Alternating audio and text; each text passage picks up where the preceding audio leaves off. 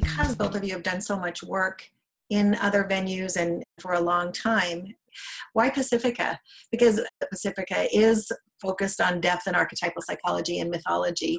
So maybe the answer is obvious, but do you want to say something about the reason that you've chosen to present this at Pacifica specifically? Well, we think this is soul work. We think this is about tending the soul of the world, and of course we know that that's what Pacifica is about. But we also want to take this whole idea of depth psychology and archetypal psychology and bring it out of sort of its insular kind of groups that talk about it. I mean, depth psychology is often in the broader psychological community is often sort of just thought of as, oh, that's old Freud and Jung stuff. And we really want to show that this is cutting edge. This is where things are today. And Pacifica is just a fantastic setting for that with its combination of depth, archetypal, and mythology. And of course, I love Pacifica. It's a beautiful setting.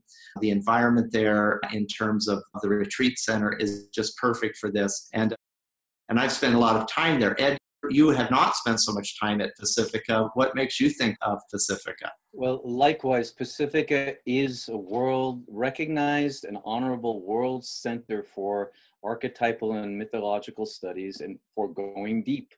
And as John said, this is soul work. Pacifica is committed to helping restore the soul of the world.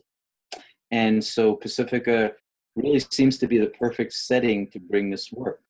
There's very, very few programs like this in the country or in the world. And John and I have both been devoted to bringing archetypal work into the most challenging real world situations. Yes. Because it gives us the tools and the theoretical frame with which we can most successfully cope with those conditions. So when we, as most fields of psychology do, when we treat our warriors' wounds as post-traumatic stress disorder, the warriors turn away from us. They don't want to be diagnosed. They don't want to be seen as wounded. They don't want to be seen as diminished people. They don't feel diminished. They feel expanded, but they don't have the frame to put that in or the community to receive it. And so Pacifica and the archetypal approach fully expands and gives a home community. I would argue that the only two schools of psychological thinking accurate for our warriors are the phenomenological approach, which is, what did you experience? And the archetypal approach, which is based on your experience, how were your depths affected and changed and stimulated to be challenged and to grow? Everything else is reductionist. Everything else is imposing an interpretation from without that comes from the society, from the worldview of our times, from the professionals and what they feel safe practicing.